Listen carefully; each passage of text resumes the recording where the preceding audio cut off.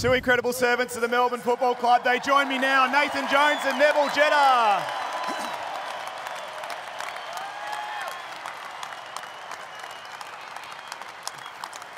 Boys, welcome back to the MCG. Jonesy, I'm going to start with you because it's been a chaotic few months for you and the family. Congratulations, twins. The family goes from 2 kids to 4 kids. Has it been chaotic?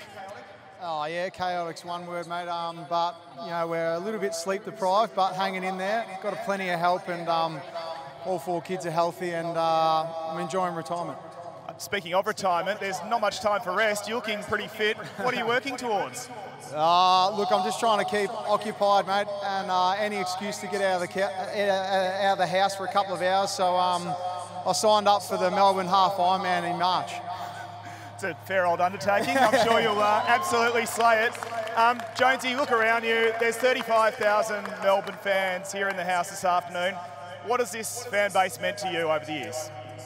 Oh yeah, they're the reason why I think guys like me and Nev and a few others that experienced the pretty dark times hung in there.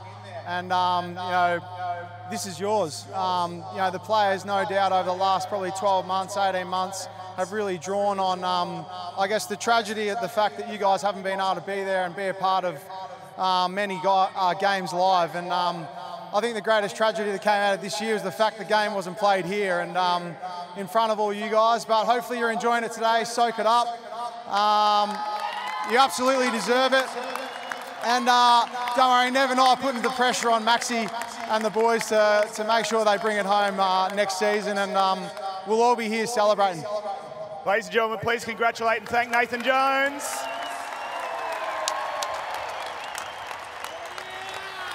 Time now to hear from another demon who built some great memories through the year in the red and blue. I speak of Neville Jetta.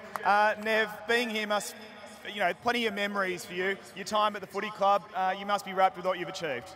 Yeah, I said I was very, very proud to be able to pull on the Guernsey from the Melbourne Footy Club and to form some great relationships within my teammates, within the club, both football department, admin department, but also our supporters, and have those long-lasting relationships is something I'm looking forward to. Speaking of great legacies in red and blue, the legacy that you'll leave us in terms of what you've done for the Indigenous community, that must really be close to your heart. Yeah, it definitely seen the club grow in that area.